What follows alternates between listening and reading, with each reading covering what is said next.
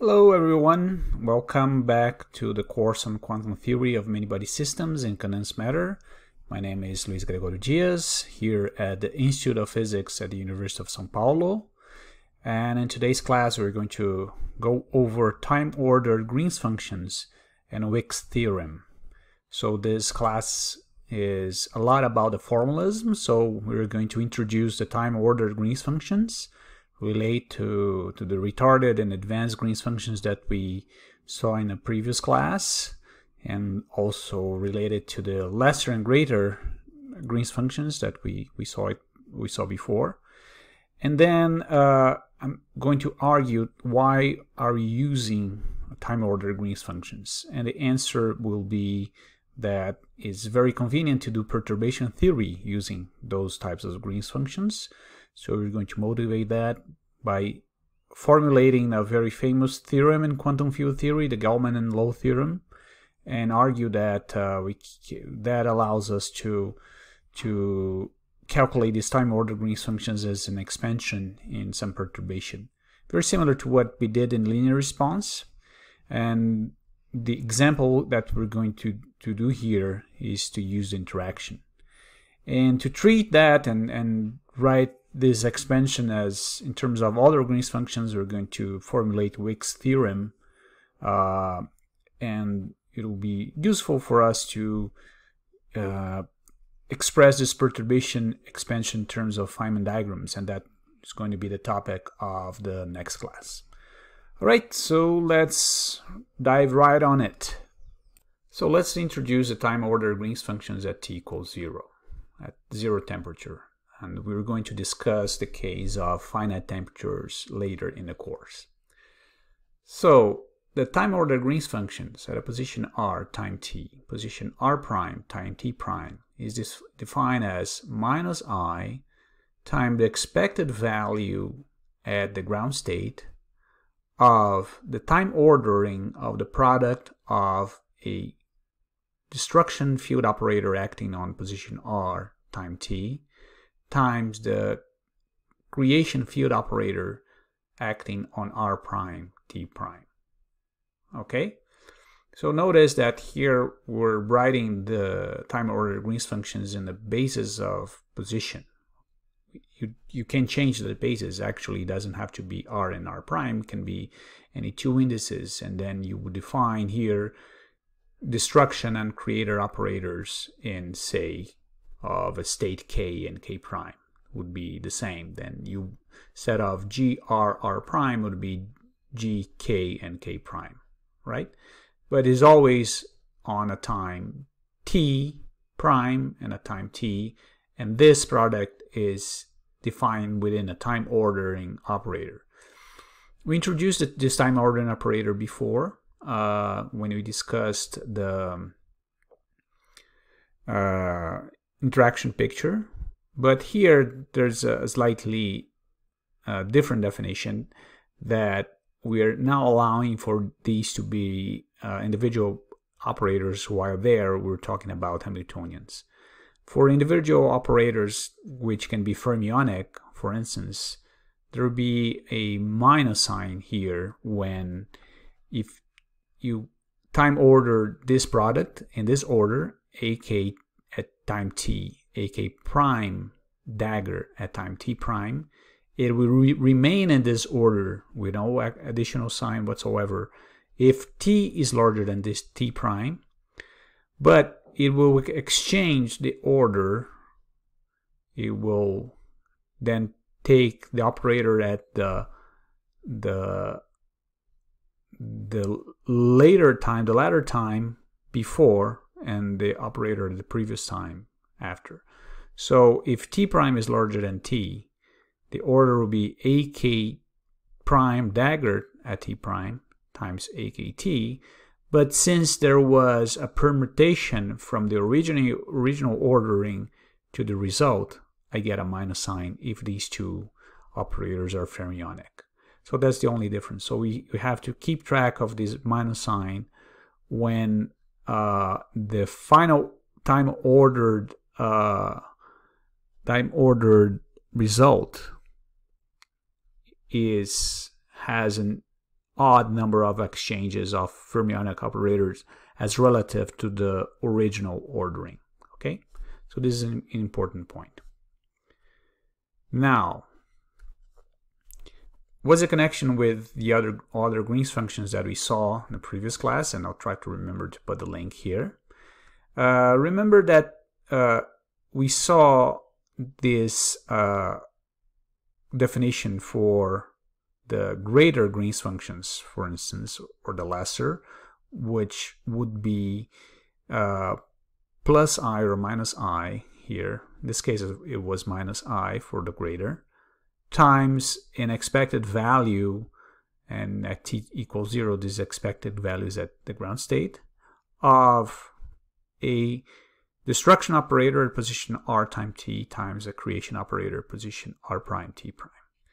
So if t is larger than t prime, that's the order that our time ordering operator gives us. And then we'll get the greater Green's functions. Remember that the greater Green's functions was always defined as such. It doesn't matter whether t or t prime, t was larger than t prime or vice versa. So here it does depend. If t is larger than t prime, the time ordered Green's functions is equal to the greater Green's functions. But if t is less than t prime, it will be equal to the lesser Green's functions, which we define as this. So we start to see this connection between this time ordered Green's functions and the greater and lesser Green's functions that we defined before. And we're going to use this connection to write the time ordered Green's functions in the Lehmann representation, which we also defined in that previous class. And here I'm talking about the Lehmann representation at t equals 0. So I strongly suggest that you would go over to that link and watch it again. So just to remind you, we're talking about an expansion in the many particle spectrum of the full Hamiltonian, right? So imagine that for some reason we are allowed to have the full many particle spectrum related to this Hamiltonian.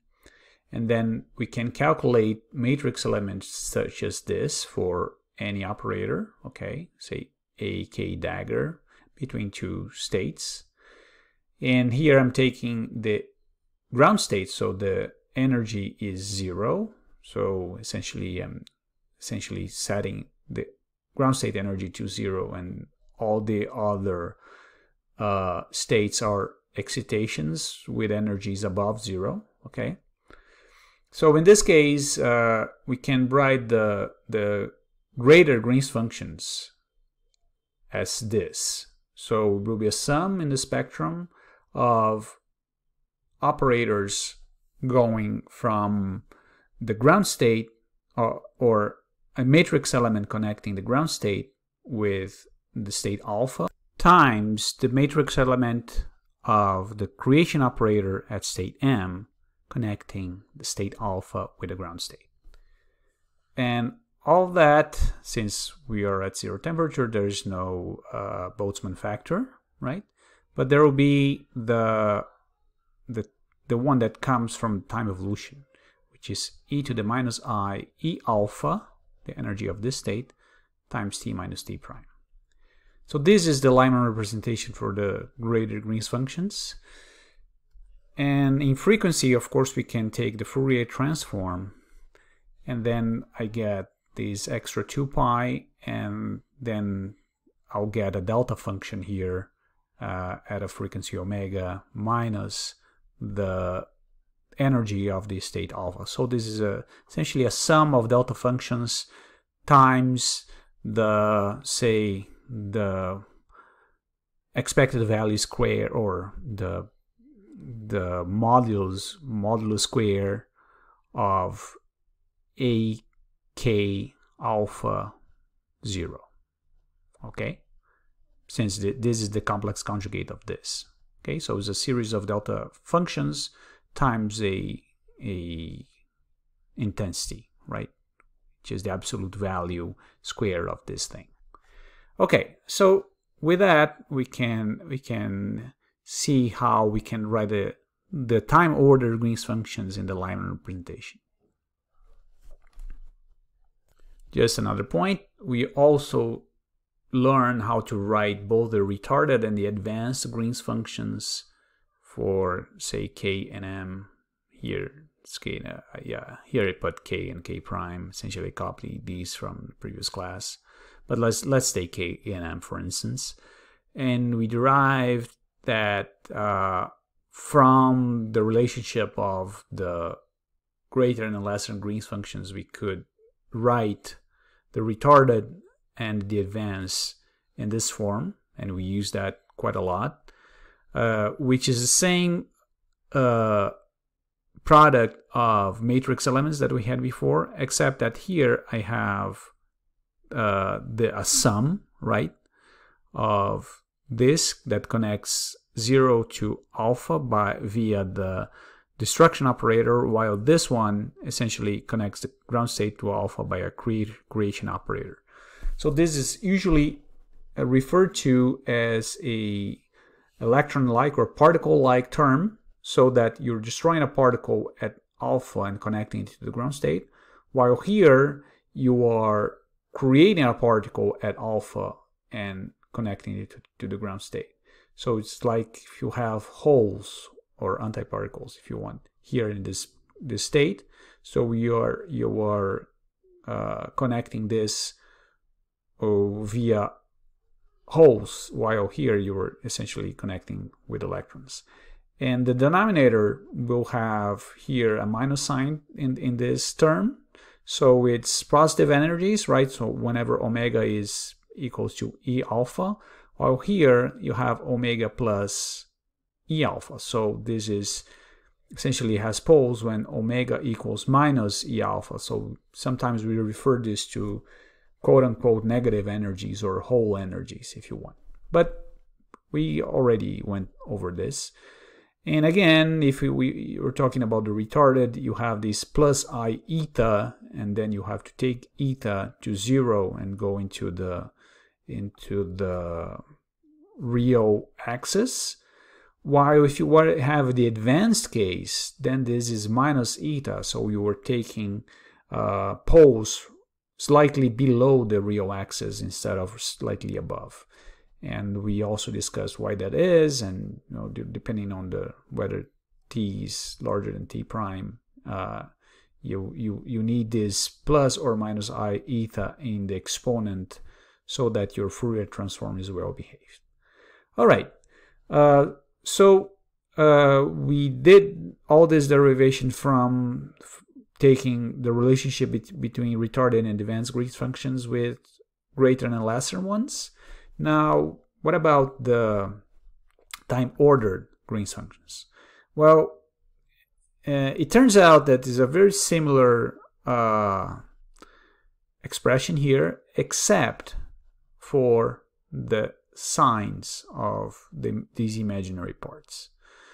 So we're going to show that in the assignment that you can write the time-ordered Green's functions in the Lehmann representation, and it will be very similar to either the retarded or the advanced Green's functions, except that for positive omega, right, so these omega minus E alpha, positive energies or the particle-like terms will behave like the retarded case, where you have plus I, while the hole-like contributions or negative omega, right, omega equals minus E alpha, will get this minus sign, which is the one from advanced Green's functions.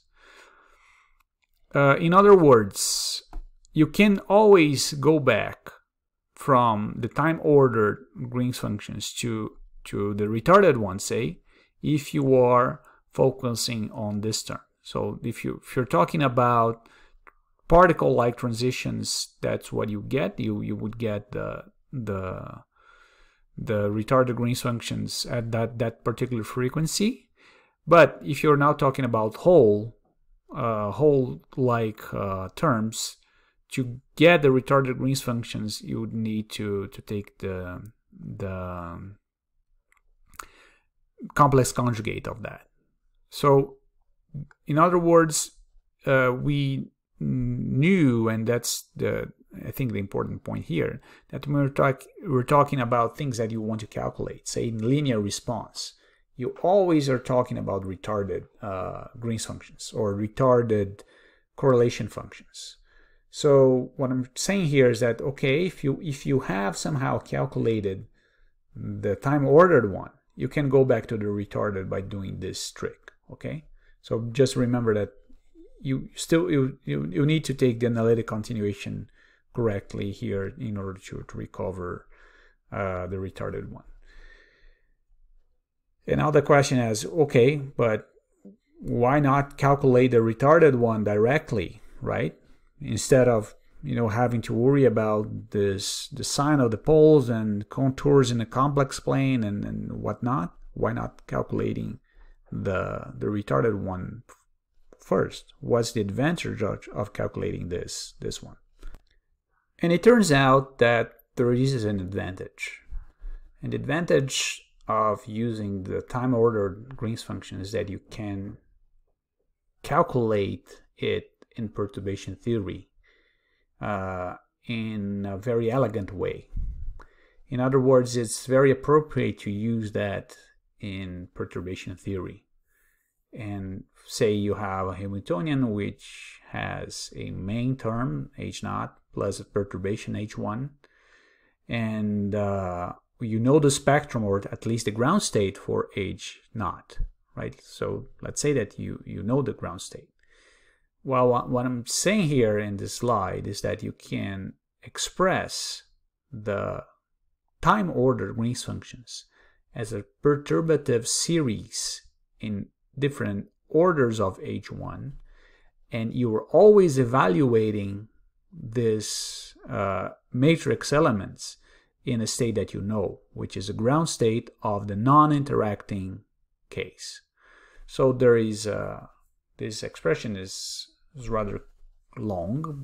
We're going to go through that. Why you have all these terms? You have this sum over from n equals to 0, from 0 to infinity on the numerator, and you have this expected value of a time evolution operator in the interaction picture that we are familiar with this one when we discuss the interaction picture. I'll try to remember to put the link here, but this appears in the denominator here.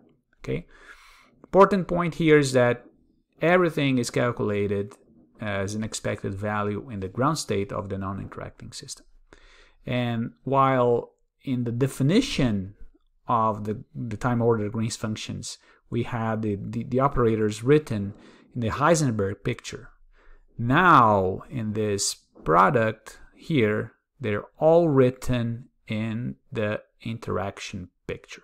Okay, so even AK and AK dagger M are the time evolution is written in the interaction picture, which evolves with the Hamiltonian that we know, which is H0. Okay, and just to remind you that the time evolution operator in the interaction picture is itself a perturbative series in H1.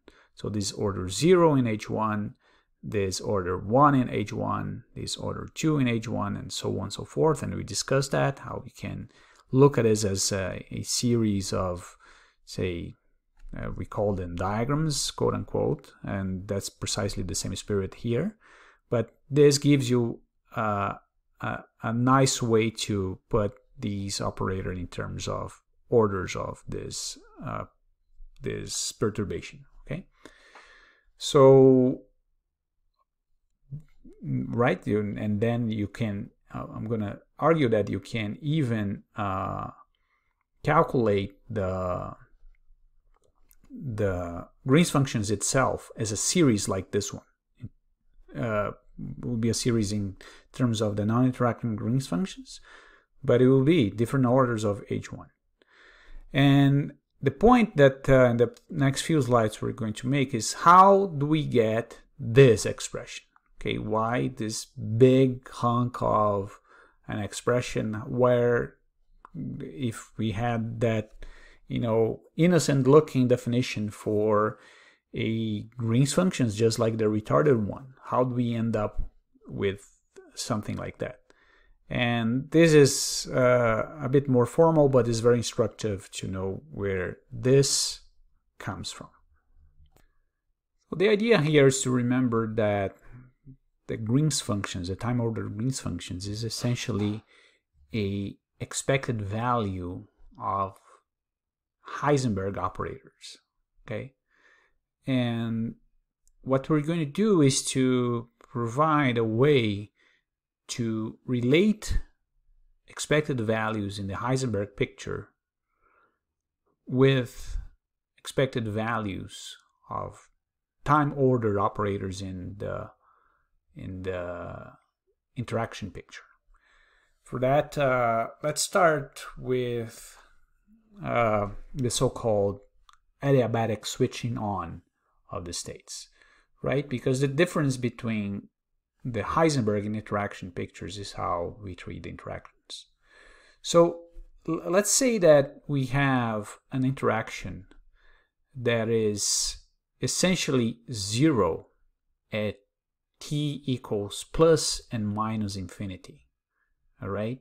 And then it is turns on so that when t equals 0, it reaches a maximum. So this is what is represented here by this Hamiltonian. So I added this explicit time dependence here as a prefactor to the perturbation that we want, so that this is the absolute value of the time. So if time is minus infinity, this is 0. Okay, so my Hamiltonian equals to the h0 that we want. So at minus infinity, the Heisenberg and interaction pictures are similar, essentially the same. And the same also happens at t equals plus infinity, when this goes to 0 and h equals h0. But at time t equals 0, I have my perturbation, right? This is 0, so this is 1, and I have h0 to h1. So in principle, if I evolve from minus infinity to 0, I'm going from a Hamiltonian which was essentially at equals h0 to something that is equal to h0 plus h1, right? So let's remember the interaction picture here. And if I want to evolve, say, from minus infinity to 0, I would have to have, this is my interaction, quote unquote, right? So my time evolution operator will involve this eta here. And hopefully I can do that, and at the end of everything, I'll turn eta, I'll take the limit of eta going to 0, so that this is not time dependent anymore. But let's leave that for later. So my time evolution operator in the interaction picture looks like that, right? T equals to t0 equals 1 minus first order in h1 times this explicit time dependence, and we went through that, plus second order, then there will be a time dependence from in absolute values of t1 and t2, right? Because I have now a second order process, and so on and so forth. So if I want to evolve it from a time t0 to a time t, that's the operator that I need to apply to my state in the interaction picture. And remember, this is the evolution for this one. This is related to the state at the Schrödinger picture at the same time t by multiplying this with e to the plus I h0 t. Yeah, oh, there's an h bar here. Sorry, this should be 1. So at t equals 0, right, when this interaction is maximum, what do I get? Well, now my states at the interaction picture and the Schrödinger picture are the same, right? So what I'm doing here is now this at t equals 0 is the evolution from minus infinity to 0 from my original state way back at minus infinity. In my original state at minus infinity is the ground state, say, of this guy, right? So that's what I'm trying to calculate, is at t equals minus infinity, the Hamiltonian is h naught. So at that point in time, the spectrum is essentially at the one at h naught, and the ground state for the total Hamiltonian is this. Now I evolve from this one to all the way to time 0, where the Hamiltonian is no longer h naught, but something else. But if this evolution is smooth, whatever is the result here should be, and that's the whole point here, should be related to at least one state, not necessarily a ground state, but at least a state of the full interacting Hamiltonian. And that's the point that we want to make. But in principle, this is all formal, right? I can evolve from minus infinity to 0, and this is the ground state for h naught. Now let's take a look at the connection between this time evolved state from minus infinity to 0, starting from the ground state of h naught, and this we're going to call it psi, right? And the thing that we want to show is that this state is an eigenstate of the interacting Hamiltonian, right? With a full interacting Hamiltonian. And what states that this is a eigenstate, not necessarily the ground state, but a eigenstate of H, is a so-called Gell-Mann and Low Theorem, which is very important theorem in quantum field theory, and will help us express the time-ordered Green's functions in terms of in the interaction picture. Now let me guide you through the steps. And I'm not going to prove the Gell-Mann and Low Theorem here. The proof is shown in the book by Fetter and Baleka, chapter 3. Also was introduced in this famous paper by Gell-Mann and Low in the 50s. But the idea is the following. Let's define this quantity, which is the limit of eta going to 0 of the time evolution from minus infinity to 0 for a given eta, right, of the ground state of h naught at minus infinity evolved to 0, divided by the overlap between this state and the ground state of h naught, phi 0, okay?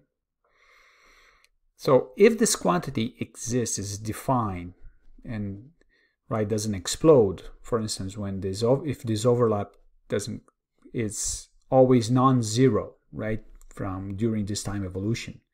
If this happens, and so you have this smooth time evolution from this state to that state, and we can define this in all orders of perturbation theory, right, in H1, then you can prove that this state, it is in fact an eigenstate of H.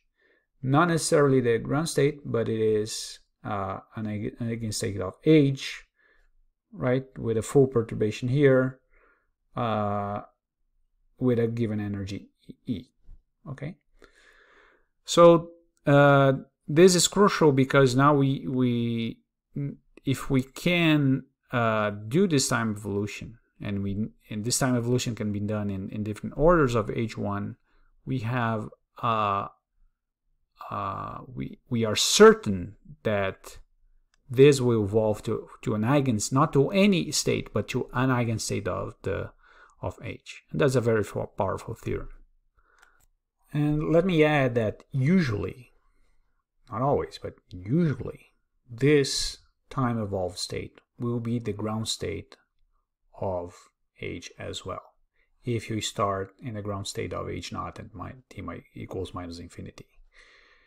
And I say that the theorem doesn't guarantee that. but unless you have some special conditions such as degeneracy in the ground state or spontaneous symmetry breaking or something like that, then it's usually the case that this time evolved state will be the ground state. And that will be crucial for us to define the Green's functions later, because remember, the time order Green's functions is defined as a expected value in the interacting ground state of the system. So let's now take a look of one important corollary of the Gell-Mann and Low Theorem. The corollary is as this, and that's the connection that we want to make. You can show that if you have an expected value of a time-ordered product of two operators written in the Heisenberg picture with respect to that, say, the ground state of the interacting Hamiltonian, you can express this in terms of a expected value of involving the ground state of H0 of the non-interacting Hamiltonian, which is, solves your, helps you a big deal, because now you were talking about a expected value that you know how to calculate. Okay. Of course, what enters in here involves not only these two operators now written in an interaction picture, but involves a perturbative series in the interaction. But okay, that's the price you have to pay. And also there's this important factor here in the denominator, which is the expected value of the time evolution operator going from minus infinity to plus infinity. And you say, well, this should be 1, right?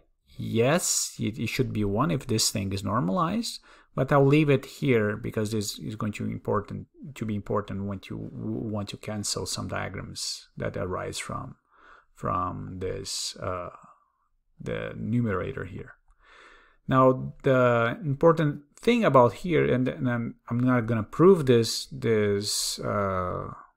relationship is also you can find it in Fetter and Valek as well.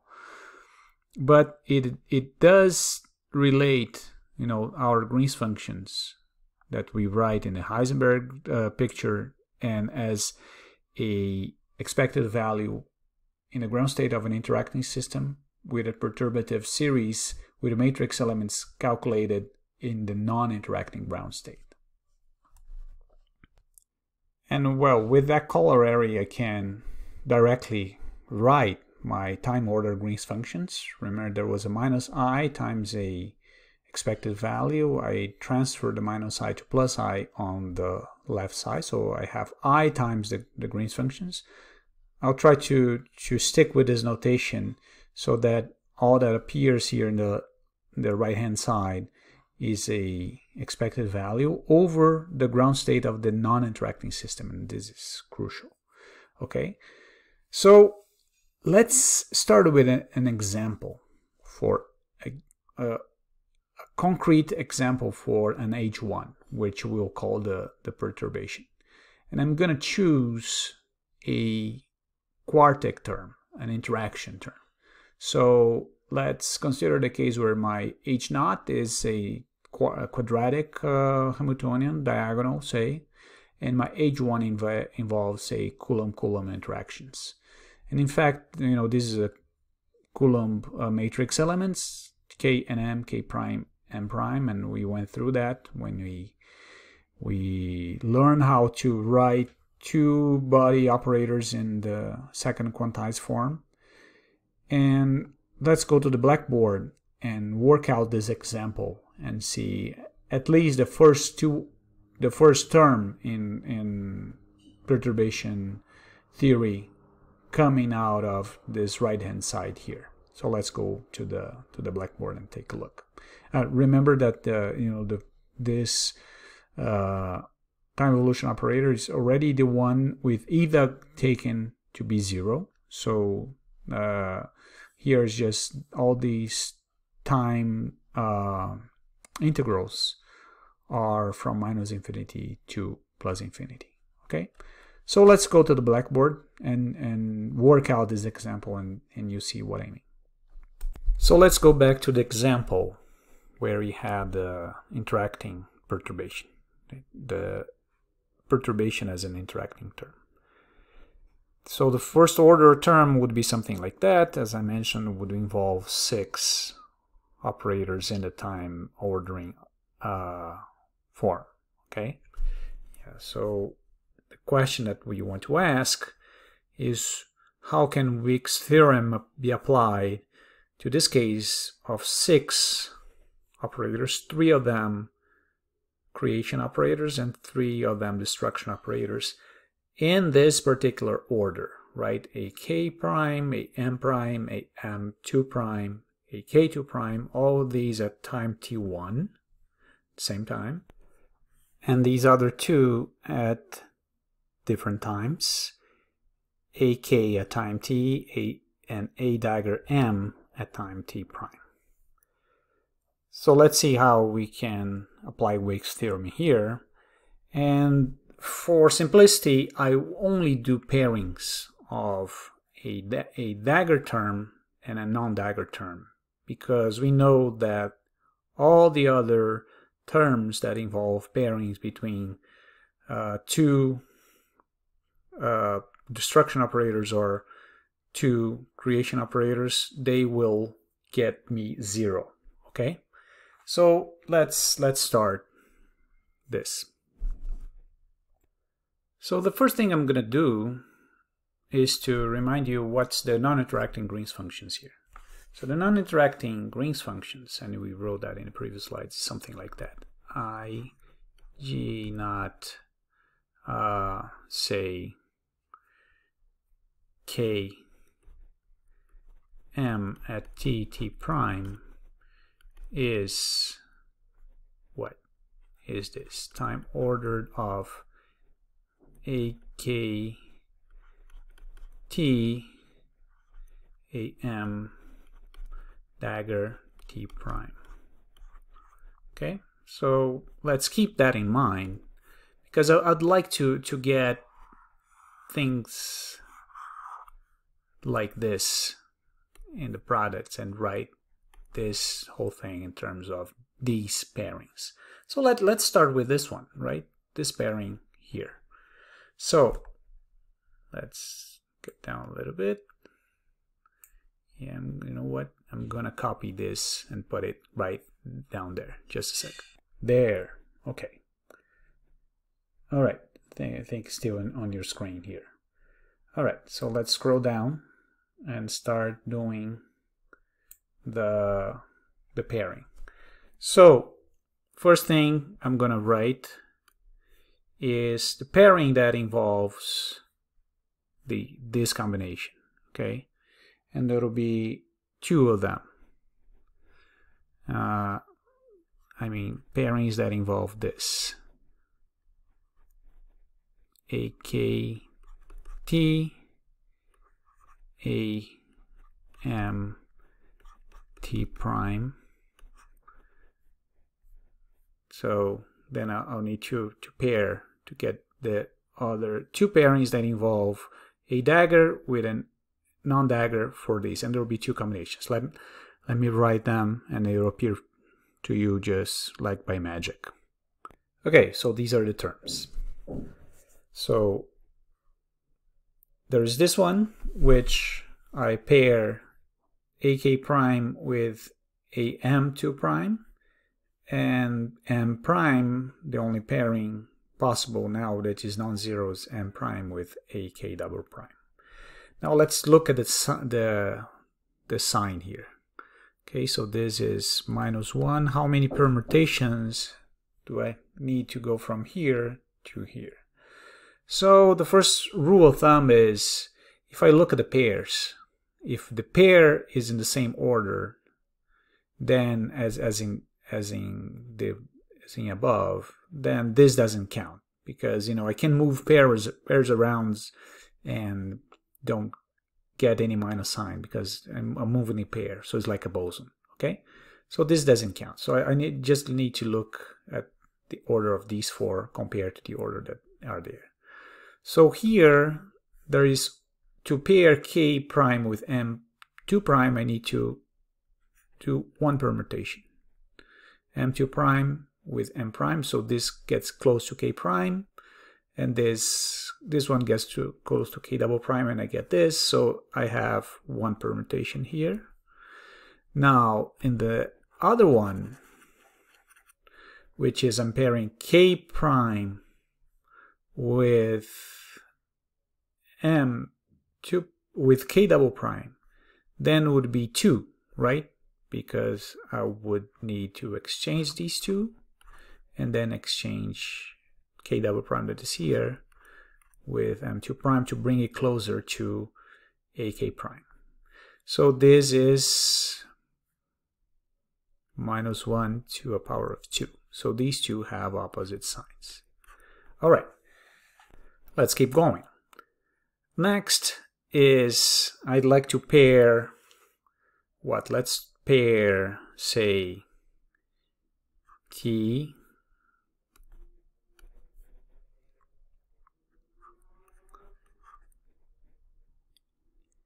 AK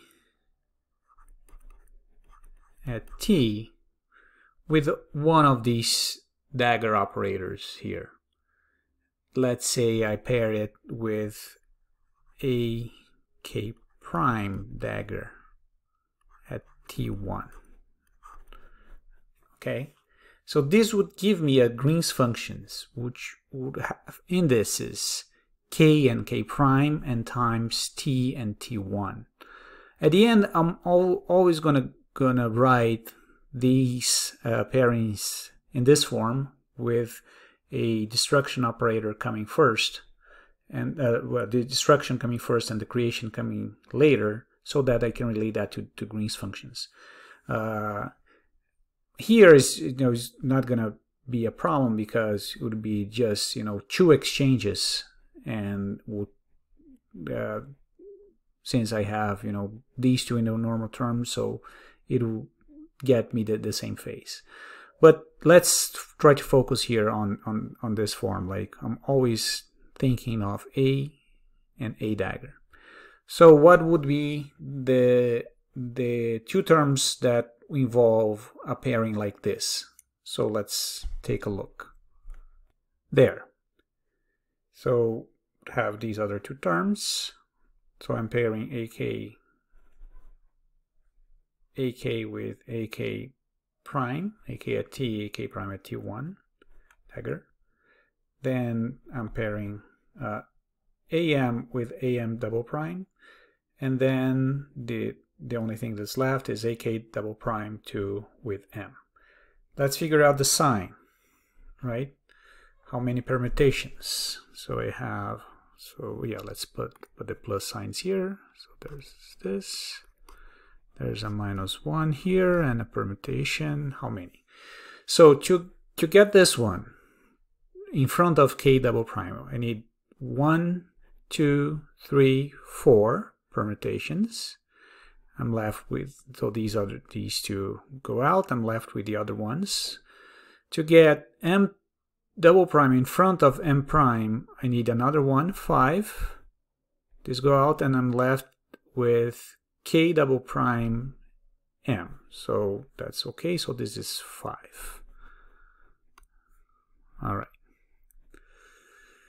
Now, next, let's figure out the sign. -1. To put K here, I know that's 4. So let's see how many more I need in order to get this ordering. So in order to get K double prime in front of M prime, I need another 2, 1, 2, so 6, and I'm left with M double prime M, so this is 6. Oops, let's put in orange. Okay, notice that these 2 have opposite signs, like these 2, and already put this in the form that I want, the destruction first, dagger last. Okay, now let's finally get the final pairing that I need, which is let's see, I have AK with AM, I have AK with this guy, and I now, the last pairing that I need is, oh, notice that I'm forgetting all the expected values. I'll put that later. It's just doing the pairings right now. So the last one I want is AK of T with the one that is missing, which is a M prime dagger at T1. Okay, let's put it, give me more space. A M prime dagger at T1.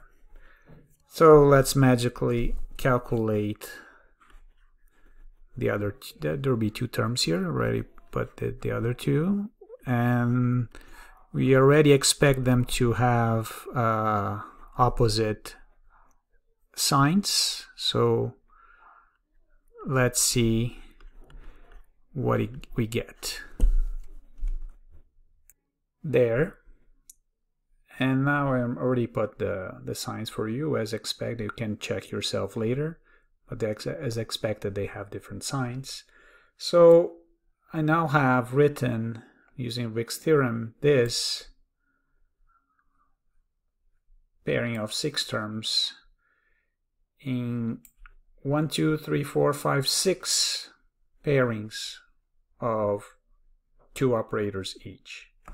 And these are the 6 terms that I have, and I can write then in first order at least what would be the Green's functions here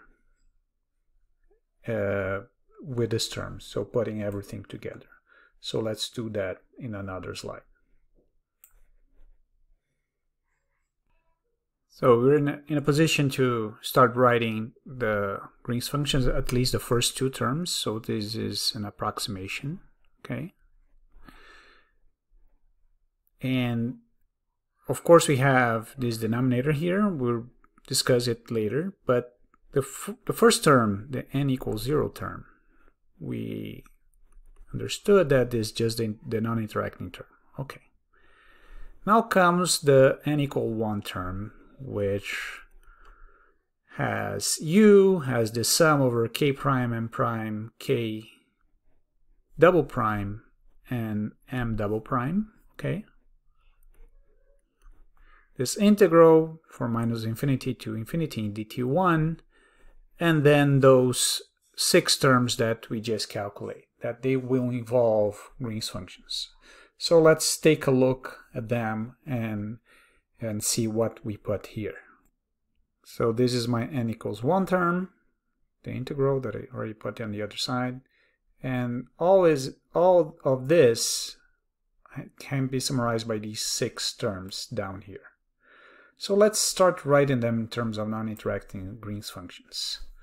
So this one, when I do of course there is a big expected value here, right? That goes all the way down here. Let me see if you're seeing this. Yes, you should, all the way down here. So it means that this term, for instance, will give me what? Will give me I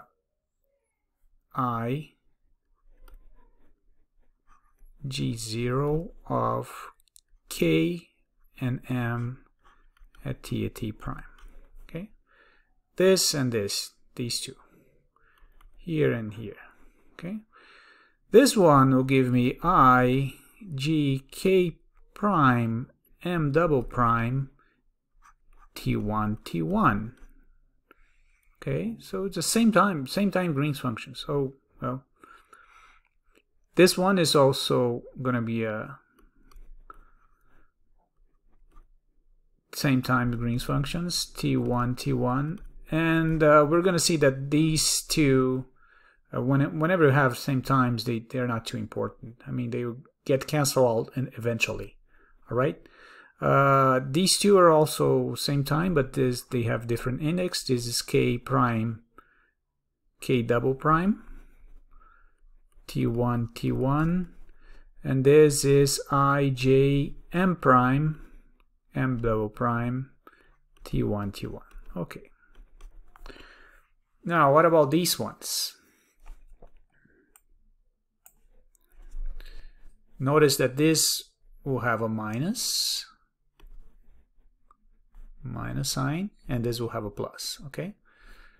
All right, these guys here, they'll have, yeah, let me change colors a little bit. I'll try to change colors here. Oh, no, forget it. This guy's going to be I, JK, JK prime, TT1. Oh, that's more interesting. This is going to be JM double prime, M prime, T1, T1. And this is going to be I, G, K double prime, T1, T prime. This is not going to be K prime, K double prime, M.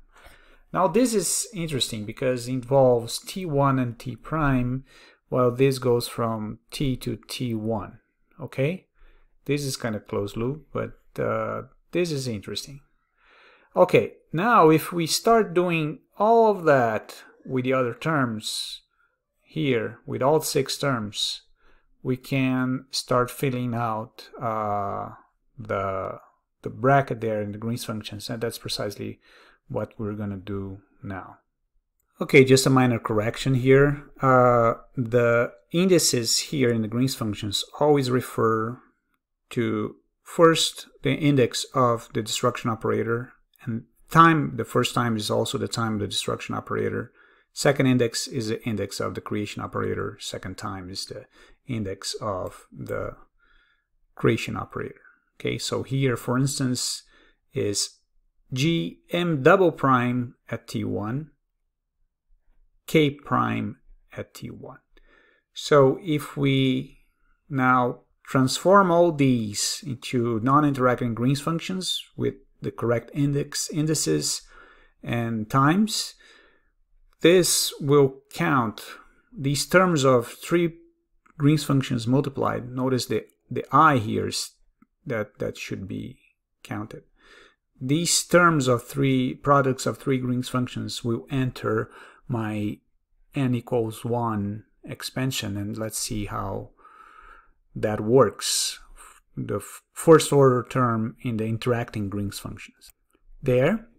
So this is the first term, and I included here all the 6 terms. 1, 2, 3, 4, 5, 6 with hopefully the correct indices and correct times, and the correct signs of each term due to the permutation, right? So we have this is minus, this is plus, this is minus, this is plus, this is plus, this is minus.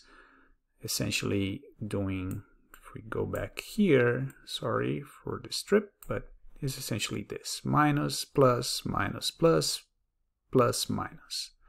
All right.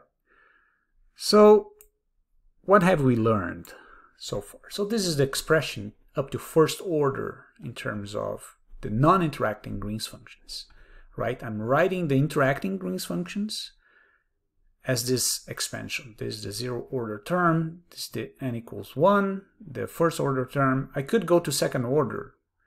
Then, you know, it would be how, let's see, right? So at first order, I already have 6 operators here, so 3 Green's functions.